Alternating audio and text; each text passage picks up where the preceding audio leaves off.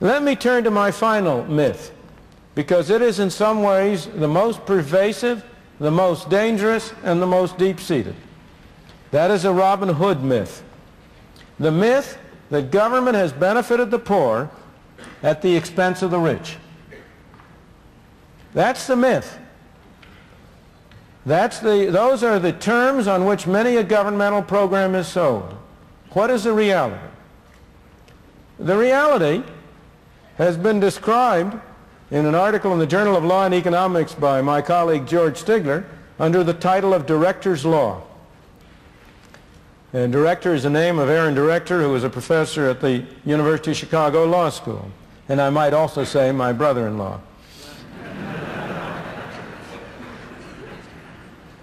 Director's law is that almost invariably government programs benefit the middle income class at the expense of the very poor and the very rich. Now, that may seem to you strange, but let me first explain why it makes logical sense, and second, give you some empirical evidence, starting right here at home with higher education and the state financing of higher education. On the logical level, you have a political system under which laws are passed by 51% of the people voting one way against 49% of the people. Now, the way to get a law passed, therefore, is to form a coalition covering 51% of the people. You might think that you would take the bottom 51% versus the top 49%. But the more you think about it, the more you realize that that's not a very effective way to form a coalition. Why? Because those people who are at the bottom tend to be much less skillful in political activity for the very reasons that leave them at the bottom in the economic scale. They are at the bottom in the economic scale because they have low skills or low abilities or low entrepreneurial capacities, or have been unfortunate to have been born handicapped or in groups that are discriminated against. But those same features make them relatively less effective in political activity. Who are the most effective people in political activity? Those of us in the middle classes. Where are the people who are literate? Where are the people who write for the newspapers? Where are the people who mount the hustings? Where are the people who provide the candidates? Well, you might say, why doesn't the coalition come from the top all the way down 51%?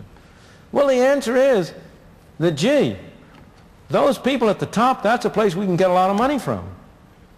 And it's worth sacrificing a few votes to get a large fraction of a tax base. And therefore, the logically most reasonable coalition is sort of 51% of the people running from the lower middle class through the upper middle class and leaving out the very rich at the top and the very poor at the bottom. Now, it doesn't always work that way.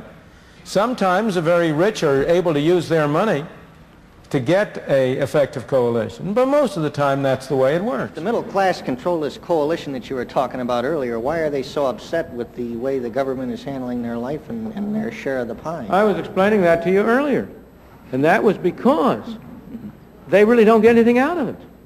They're all, each one separately, you see, it's a fallacy of composition.